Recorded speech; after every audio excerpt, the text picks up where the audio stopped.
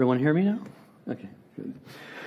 So that's the title of our talk here, as was just mentioned, DOM features you didn't know existed. So before I get into the material, you might want to take notes or something, or maybe type some stuff into your laptop, but you don't really have to, because at the end of the presentation I'm going to give you a URL, which will take you to a page with the slide deck and all of the links and resources that I'm mentioning in this presentation. So if you want, you can take some notes, but you'll get everything all in one shot at the end. So before we get into the gist of my discussion here, let's look at why I think it's important to discuss this topic. So why do developers love jQuery? We all know it's probably the most popular JavaScript library in the world. And I would say there's two reasons why.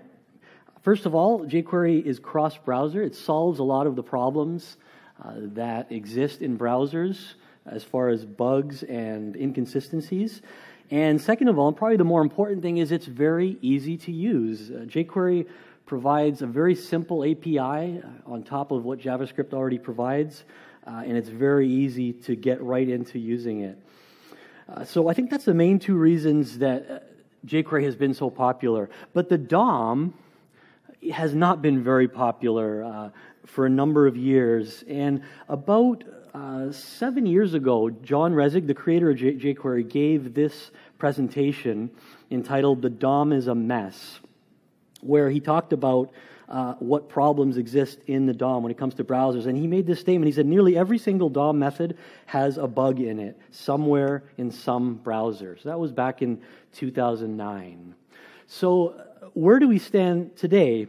Well, I'm not going to go on a limb and say the DOM is cross-browser, because that is absolutely not true. But we're in much better shape today than we were in back in 2009 when John said those words, and basically when jQuery really started to take off.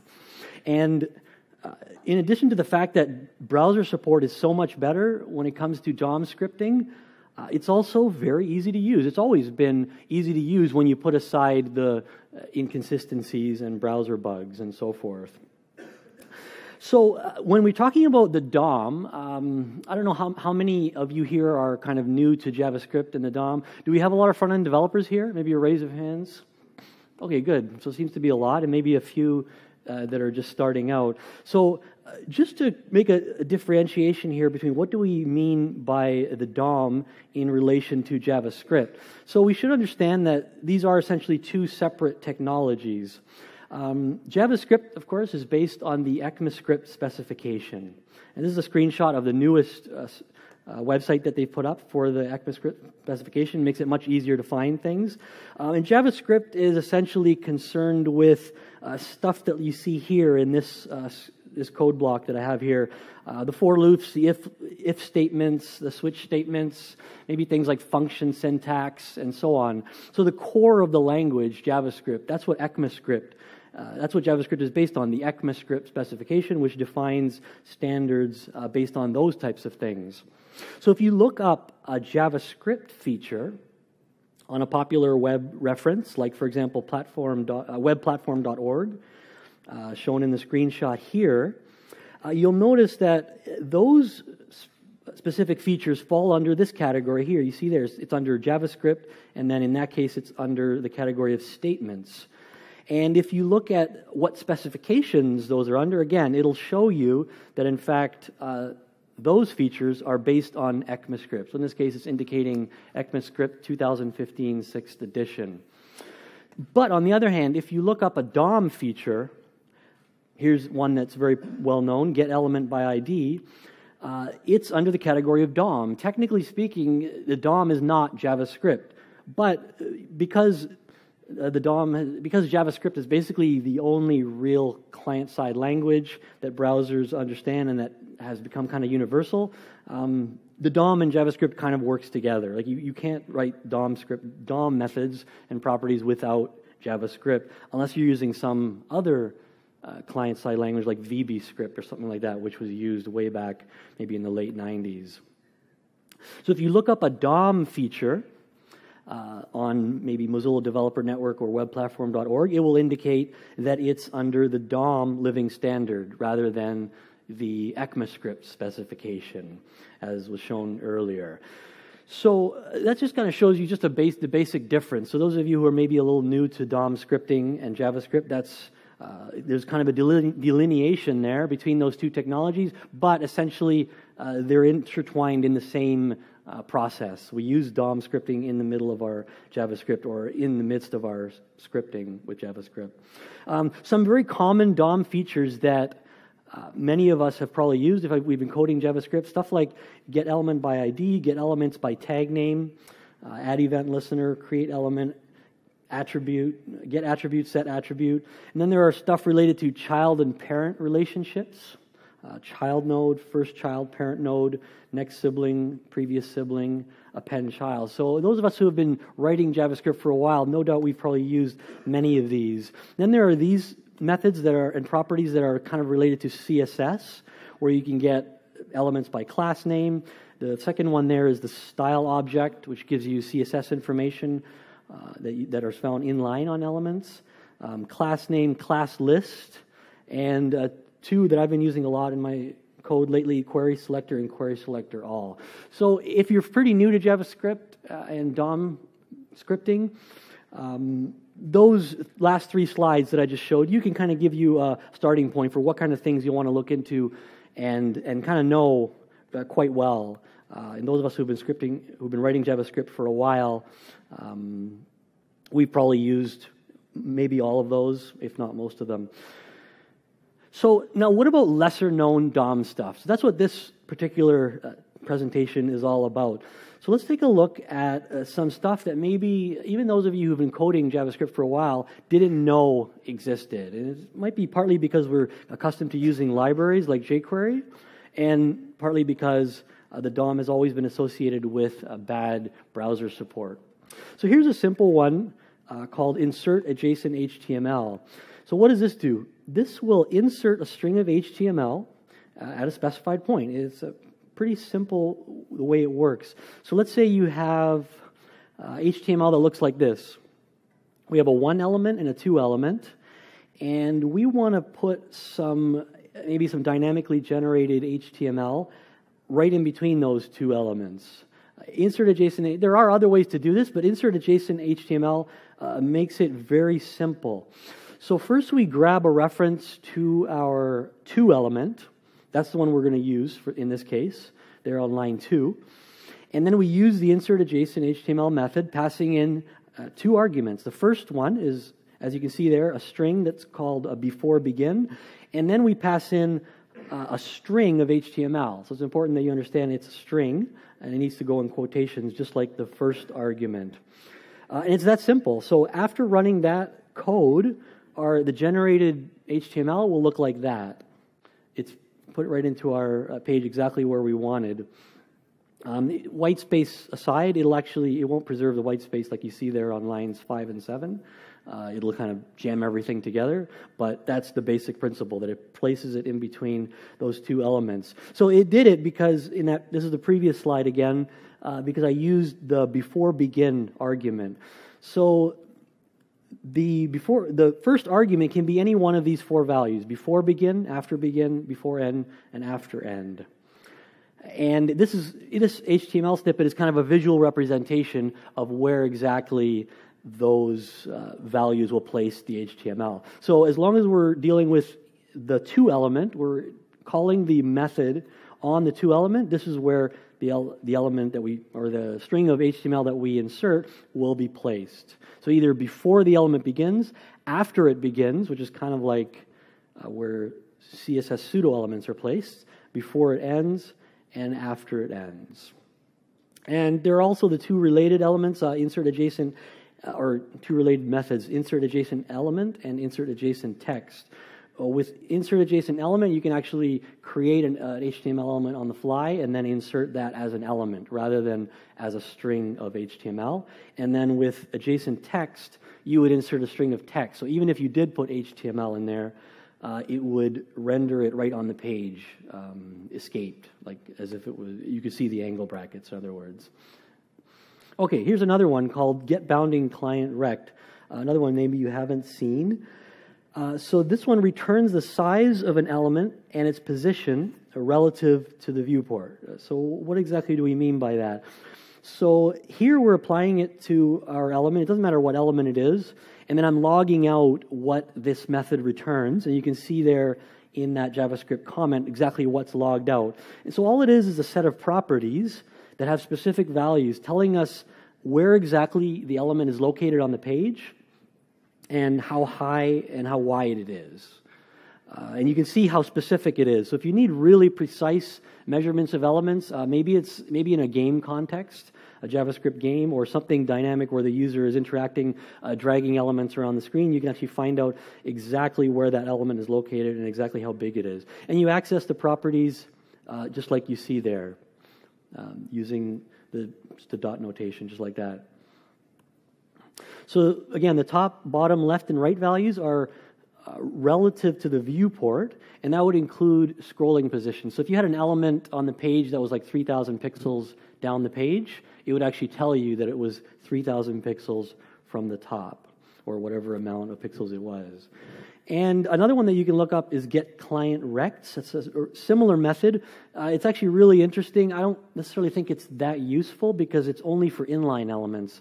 But what's interesting about that one is that if the inline element is broken up into multiple lines, it will give you an object that represents all of the rectangles in that inline element, because it ends up being broken up into multiple rectangles. It's kind of hard to explain. I wasn't going to go into detail in the presentation, but it's actually worth looking into. It's a pretty cool method as well. Okay, so here's another one, the dataset property, which is essentially an API. So this lets you access custom HTML5 data attributes using a simple API. So let's look at an example of some HTML. So here we have our baseball player profile, you could say. I don't know how many here are from Toronto, but so these are HTML attributes that we create ourselves. As long as they start with the data hyphen prefix, we can write whatever we want. So I've written data name, data type, data team, and then data epic moment. Those of you who are not familiar, this is the epic moment there. Okay. So we can actually access all of those properties and their values via JavaScript, and we can manipulate them as well. So a little more code there, but don't be too intimidated. It's very simple. We just use our element to access those particular values. So what you see in the comment at the end of lines 4 to 7 are the values that we've input in there in the HTML. I'm just basically logging those out, accessing them using the dot notation. And note that on line 7, the epic moment, you notice I didn't use a hyphen. Here I'm using a hyphen in the HTML, but you have to convert that into camel case after the data set dot. After that is where you do the camel case, but only if you're using a hyphen. And as you can see on lines 9 and 10, not only can you read these properties with JavaScript, but you can also change them. So I'm changing bat flip to bat toss, and then I'm reading that again, and then it in fact does tell me that it's bat toss. Even though the source will still say bat flip, it will, the dynamic generated source will say bat toss. Some people think it was a toss, not a flip, you know. Okay, so let's now look at event target versus event current target. So these two properties let you differentiate between the object that was clicked and the object on which the event was attached. Okay, now that might sound a little confusing, so let's just illustrate it. So say we have the following HTML. We have a parent and then a child element inside the parent. So what if the parent, shown there, has a click event attached to it, but then the child is clicked? Well, we know that the child will, in fact, trigger the parent's click event because the child is technically part of the parent. It's inside the parent. But we want to differentiate between which one of those two was clicked when that event is triggered. So we can actually do that with event target and event current target. Event target is the element that was clicked, and event current target is the element on which the original event was attached. So it needs, I need a little bit of a demonstration. I think I have a demo open here. Hopefully yeah. So if I click on the parent element here, the blue one, we can see that it logged out both the current target and the target. So you can see in both cases it was the parent. But if I click on the child element here, the yellow box, it logs out child and parent because now it's differentiating between the two. So it's a very specific thing. Again, in the midst of a dynamic application, a complex application with user interaction, that could certainly come in handy to be able to differentiate those two. Let's look quickly at has attributes. You've probably heard of has attribute, where you pass in an attribute and you want to find out if an element has that exact attribute. But you'll notice in this case, there's an S on the end, has attributes. It's kind of a lesser known one. This lets you check the existence of any attributes, nothing specific. So just some code here with two paragraph elements. One has an attribute, the other does not. So on lines 4 to 6, we're just using has attribute to check if it has a class attribute. So that's fine. We might do something in response to that. But then on lines 7 and 8, we're using has attributes to check if these two paragraphs have any attributes at all. And then it just logs either true or false. It returns true or false, and then we can deal with things from there. We can see that the first paragraph has attributes, thus it returns true. The second one does not. Okay, so earlier on one of the earlier screens I mentioned some child and parent relationship type methods and properties. Here are some that are a little lesser known. Child element count, first element child, and last element child. So what do these allow you to do? So here we'll have a list, just a regular HTML list with 5 elements in it, and we've added a couple of classes to elements 1 and 5, just so we can see what happens here. So once we grab a reference to that list, we can use child element count to just tell us how many elements are in that list. So in this case, it's just logging out 5, as you can see there on line 4. And then we can also get easy reference to the first element in that list using first element child, or the last element using last element child. You can do whatever you want with those. I just happen to be looking at the class name in this case, logging out the name of each class, 1 and 5. And so on the surface, if you're kind of new to JavaScript, you might wonder, why? I already know how many are in that list. But remember, in the midst of a dynamic application where things are changing, you can easily have this list change and then very easily find out exactly which is the first element, which is the last element, and how many elements there are altogether, just with one line, just like what you see there, each of those 3 lines. And what's cool about this is that it's instead of first child, it's first element child and last element child, which is different, because if you do first child, you're actually going to get text nodes, white space nodes as well. So this is really good because it doesn't take other nodes into consideration, just elements, which is ultimately most of the time all we want to deal with. Okay, this one is probably the most complex of the ones that I'm featuring in this presentation, compare document position. But this one is actually used in the core jQuery library, and it probably because of browser support, because it goes way back to, I believe, IE5. So this one allows you to know where a DOM node is in relation to another DOM node. So here's some just basic HTML. We have a head, a body, and then we have 2 elements, one nested inside the other, inside of our body. So we want to find out the relationships of these elements to one another. How do we do that? Well, with compare document position. So the key portion of the code there is lines 7 and 8, where you're basically saying, I want to compare the 1 element to the 2 element, and then it logs out a number. I'll get to that in a moment. In that case, it logs out 20, and then on line 8, the last line there, I want to compare the head to the body. What's the relationship between those? And then it logs out a number as well. So the value is actually a bit mask, which, as John Resig explained, is a way of storing multiple points of data within a single number. And I'm sure some of you who are programmers already knew what a bitmask was. This is a chart on Mozilla Developer Network on the article for compare document position that gives you the values and what each of them mean.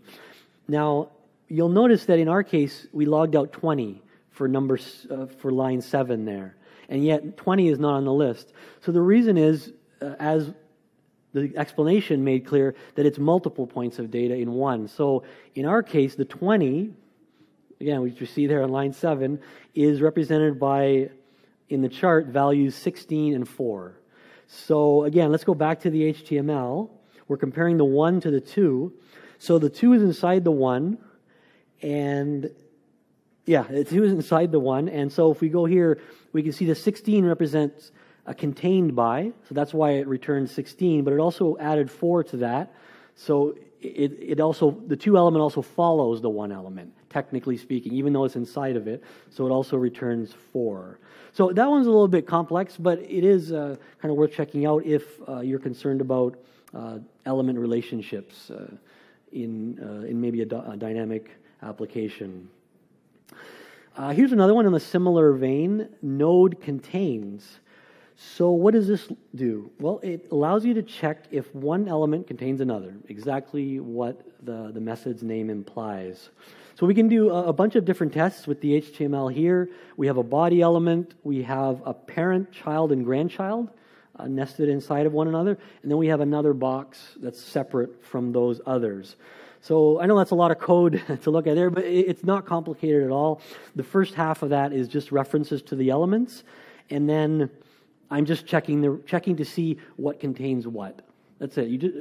Each one of those lines returns either true or false.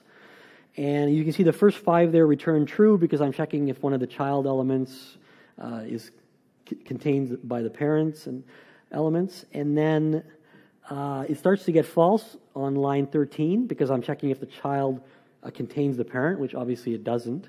So it returns false. For some reason, body contains body returns true. Parent contains parent, same thing. I guess it doesn't totally make sense, but just know that that does in fact occur. So a very simple method, and the name is very easy to remember as well if you need to check if one element contains another. Here's one called isEqualNode. So this allows you to find out if 2 DOM nodes are equal. So here's some more example HTML. We have a bunch of comments. So comments are accessible via JavaScript when we're dealing with nodes specifically. And you can see on lines 7 through 10, we just have some regular div elements. So we're going to check to see if any of these elements are equal to one another. And you can tell just by looking at, for example, the first 2 comments, those are equal to one another. So that's what we're comparing here in this code. So node 1 and node 3. Now the reason why we're skipping numbers here, this is not really the way you would do it. Normally you would loop through the nodes and do it that way. I'm just doing direct reference using the indexes. And the numbers skip because remember that nodes also include white space nodes. So when I check elements 1 and 3, or nodes 1 and 3, I'm doing that because there's white space here in the HTML. But that's not the most important thing. The most important thing to see is how the isEqualNode works. And you can see it either logs true or false. And probably the most interesting one is, I believe, well, first of all, the comments on lines 5 and 6. So I'm comparing those two, and it returns false. That's the line 7. And it returns false, even though they look pretty much the same, because it's missing a space at the end of the comment on line 6. So they're not exactly the same. So these nodes are not considered equal. And then you'll notice line 7 and line 9, at first glance, they look like different elements. They look like they're different. They're not equal. But in fact, the log says that they're false. I believe that's line 9 here. And the reason for that is because the attributes, those are in fact the same. So that logs true on line 10. Sorry about that.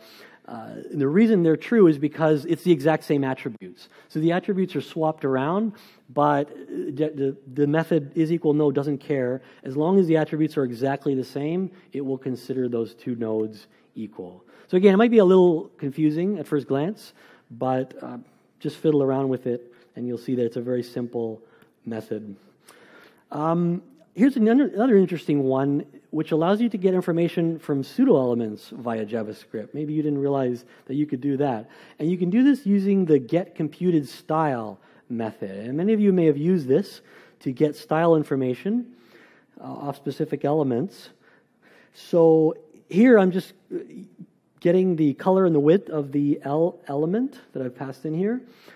But if I want to get the style information of the pseudo elements on the L element, I can do that just like this. So you pass in an optional second argument, and you indicate which pseudo element you want inside the quotations, and then you can get whatever style information you want, whatever computed styles you want. So whatever styles are defined in the CSS, or maybe changed via JavaScript on the fly, on the pseudo elements, then you can, in fact, get those values there. So that's a neat little thing. Actually, I don't think you can access, I don't think you can change pseudo element styles with CSS, now that I think of it. Unless you, with JavaScript, only with CSS, I believe.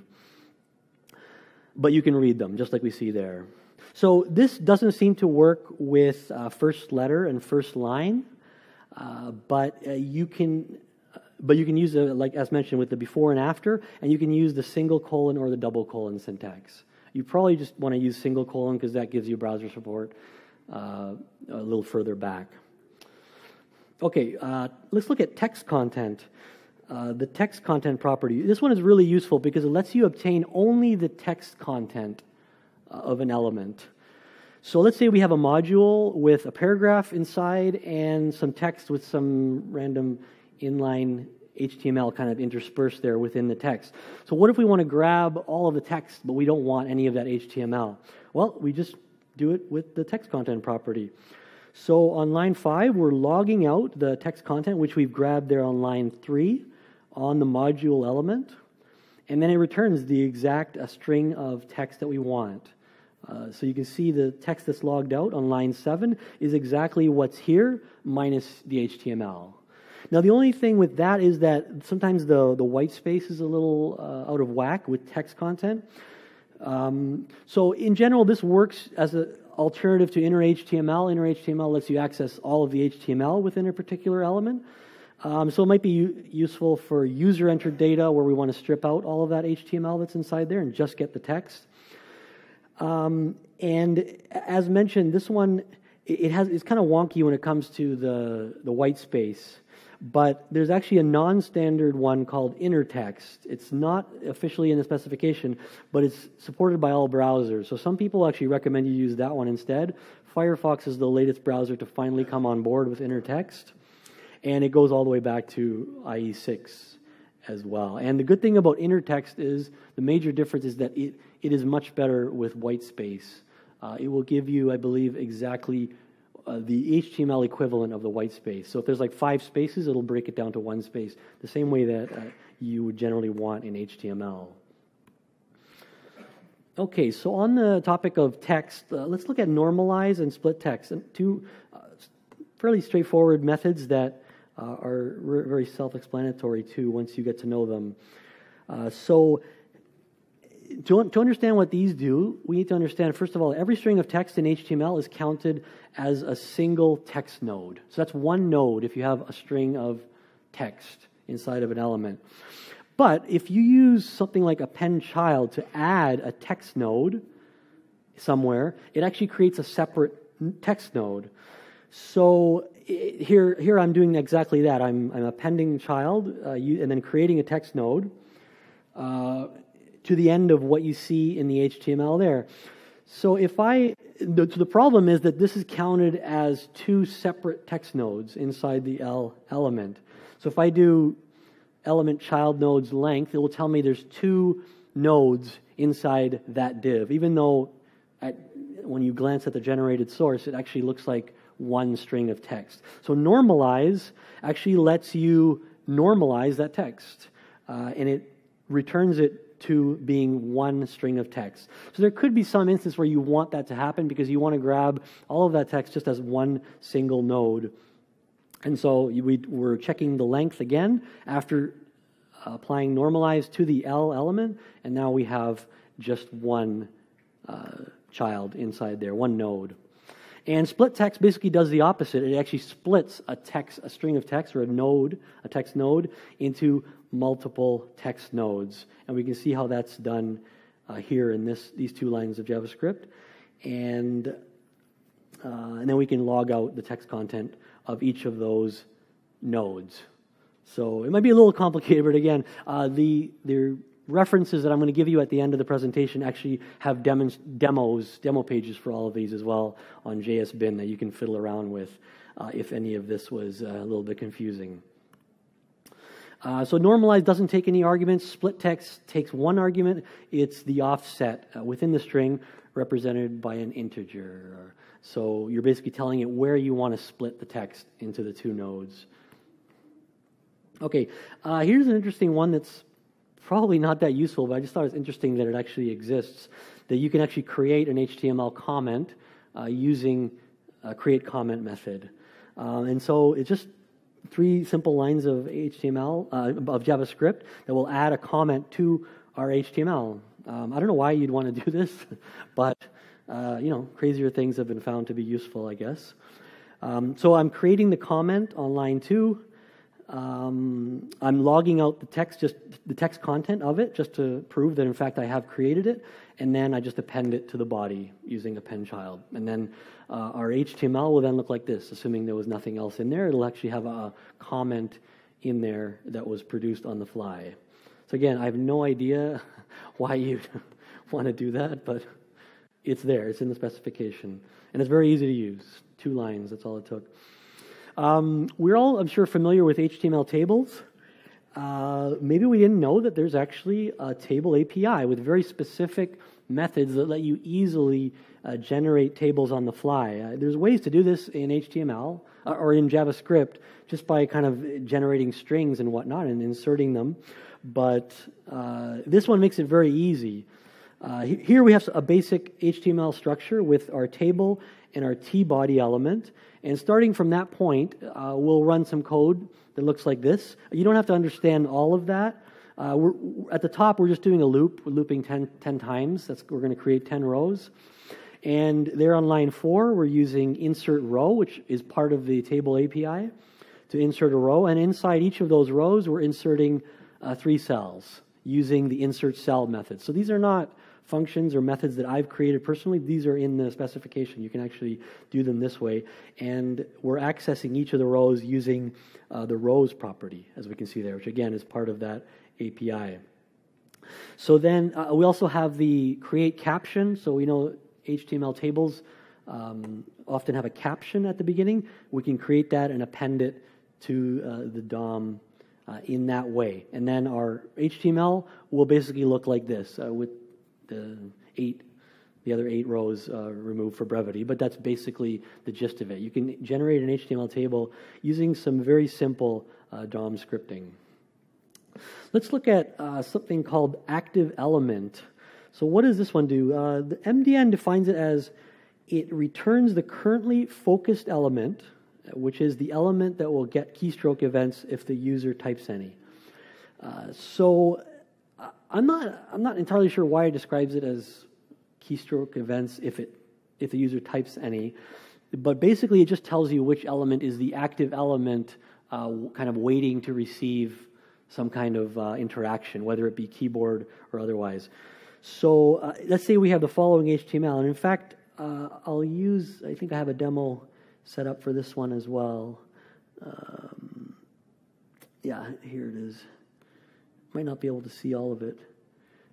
Yeah, so if I click into the name field, you can see down here, I'll just highlight that, it's giving me which element is the current active element. So wherever I click, you can see if I click off to nothing, it tells me the body is the active element. Here it tells me the email is the active element. Here the question text area, the submit button. And then we can also do it on these elements here, which are not form elements, the box and box 2. I think everyone can see that, right?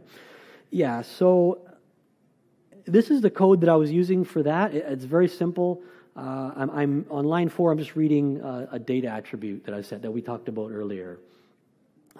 And line 3 is where I get the active element. That's how you use it. You just do document active element, and then on click, I'm finding out which one of those elements was in fact clicked. So again, there's just a visual representation there. And so all browsers seem to allow any element to be the active element, not just the ones that can receive input. And as the third bullet point points out there, non-form elements, like in this case, the 2 boxes down here, these 2 boxes require that you put the tab index attribute. So that kind of makes them a part of that process of being able to read the active element or read them as an active element. And as we saw, if no specific element is clicked, then the body element is the active element. But for whatever reason, body doesn't require tab index. I think that's the only element that doesn't require tab index. Okay, let's look at selection start and selection end. So these methods work on form inputs. So they let us retrieve the start and end points of user-selected text in a form input. So on line 3, that's where I'm using selection start and selection end. So I'm passing those in as arguments to the substring method, which is a JavaScript method. And then I'm listening for the select event on line 8. And then I'm logging out what is selected. So I think I also have a demo for this. So in this case, let's see. Oh no, that's not selection. Let's see. No, I don't think I have the demo set up for that. Okay. Well, this is basically how it works. I'll just show you the visual here. So let's say we have an input element with that's our name or whatever. The selected text is, and we display it on the page just like that. So the user selects part of it, and then it tells you exactly what has been selected, giving you a start point and an end point. Okay, so this is the one that was actually in the demo. So set selection range, still on the topic of selecting text. This one lets you dynamically select a range of text. And so we're doing it with a button, and I think that's the one that I have here.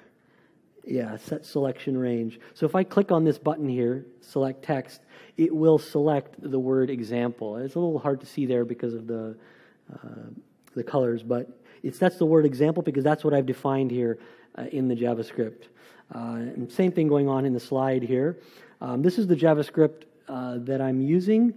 Line 7 is the one you want to look at for set selection range. You simply just pass 2 arguments, and in this case, selecting the text that you see there in that particular slide demonstration. So again, 2 arguments, start and end selection within the given text. For some reason, Firefox needs the focus method for this to work. That's why here on line 6, I've included that. So if you're using that, you'll need to include that. And it also takes an optional direction argument, but I couldn't get that to work. I'm not really sure. It's supposed to reverse the direction of a selection, I believe. But for some reason, I couldn't get that to work. I'm not sure if I was doing something wrong.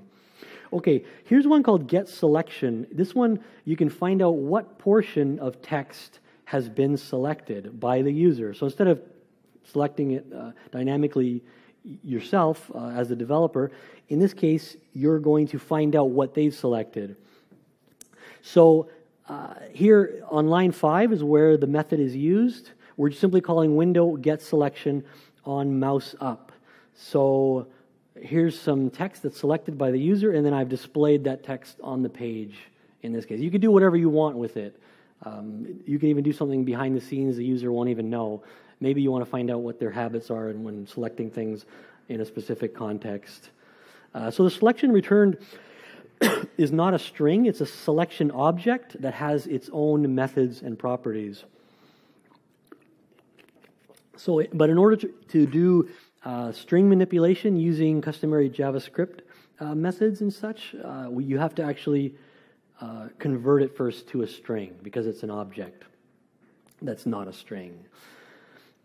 So, okay, here's another one called element from point. So this takes 2 arguments, the horizontal and vertical positions within the viewport. and it will return the topmost or the closest element to the given coordinates. So in this case, line 3, I'm just passing in 2 coordinates, 50, 50, and then I'm just getting the text content of the element that is the closest element from that point.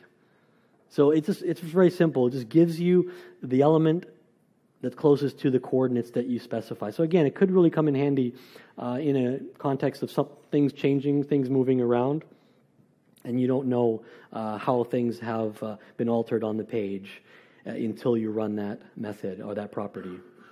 And then on line 6, I'm just checking some style information on that particular element. You could do whatever you want with the element that you access that's given to you via element from point. Here's a method called scroll by. This simply lets you scroll horizontally or vertically by the specified amount. So you can just scroll the page using JavaScript. It takes 2 arguments, the value to scroll horizontally and the value to scroll vertically. So in most cases, you're not doing horizontal scrolling on web pages. You're doing vertical scrolling. So I'm passing in 0 as the horizontal position, and then I'm passing in this case, window inner height, which gives me the exact height of the window. So that way I can actually scroll down by a full page at a time.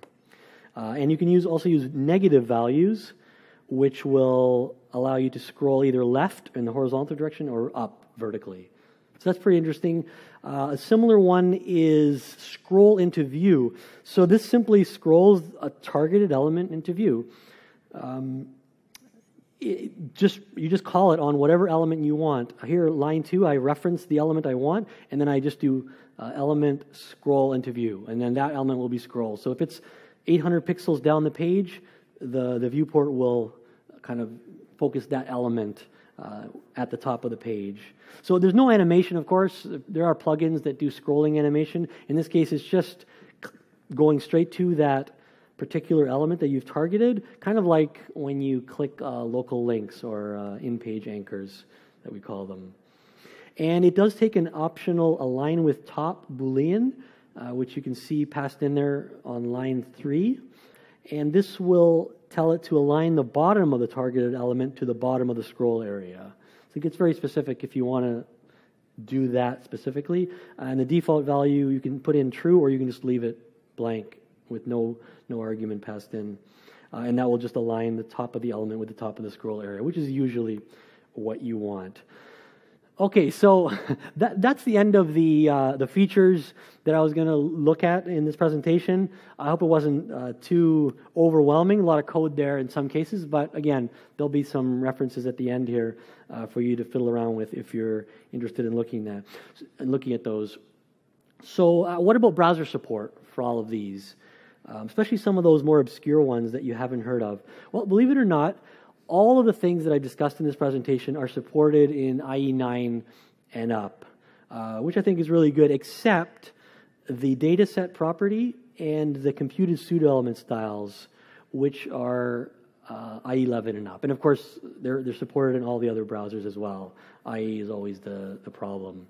So yeah, so that's really good. And a lot of these, as I mentioned there, are supported in IE8 and earlier. So that's really good. So I don't necessarily consider myself a DOM expert. I'm researching these things all the time and trying to write about them when I write articles. But, kind of, if you want to know how to get on your way to becoming a DOM expert, which I think we're all wanting to do in our JavaScript careers, if that's what we're doing. First of all, get a good JavaScript reference. Even though it does, of course, talk about the JavaScript core language, ECMAScript, most JavaScript references will also talk a lot about the DOM, because, as mentioned, they're basically one and the same technology nowadays. Yeah, and this is another one that I like by Nicholas Zakis, JavaScript for Web Developers. Even though those books are a few years old, they're still very handy. A lot of the methods that I mentioned are described in detail in those references. Here's another good one called DOM Enlightenment. This is the only one I know of in book form that's specific for the DOM. And there's actually an online version as well that you can just read for free online. It's kind of the earlier draft, but it's still really good. You pretty much get exactly what's in most of what's in the printed book, as far as I know. DOMenlightenment.com for that. Of course, the Mozilla Developer Network, which I'm sure many of us use. And don't be afraid of the specs. The specs, you can actually discover new things as well. And even in your DevTools console, you can find this sort of thing just by fiddling around with methods and properties. I have a newsletter where I discuss these types of features as well that you can subscribe to. And yeah, just a couple of quick slides, a little bit about me. I'm a co-author of the book on the right, and as well as the book on the left. And I have a couple of copies of the one on the right. And I also have another book from SitePoint called CSS Master. If anyone's interested in grabbing a copy of those, maybe we can do a trivia question. So whoever can come up and tell me the name of the pitcher that Jose Bautista hit his home run off of in Game 5 of the ALDS, and I'll give you a copy of the books. And if possible, I'd like to also give one of the books to a girl, a female. And so we can be encouraging, we always want to encourage women in tech, of course. So, yeah, so if there's maybe if you're a bit of a beginner at HTML and CSS, I'll give you a copy of one of those if you can tell me the answer to that trivia question as well. So I'm Impressive Webs online, impressivewebs.com, and there is the URL, tinyurl.com/domfitc, and you'll get all the references that I talked about in this presentation, as well as the slide deck. So thank you very much. If you have any questions, you can come and see me after, and come up if you want one of those books.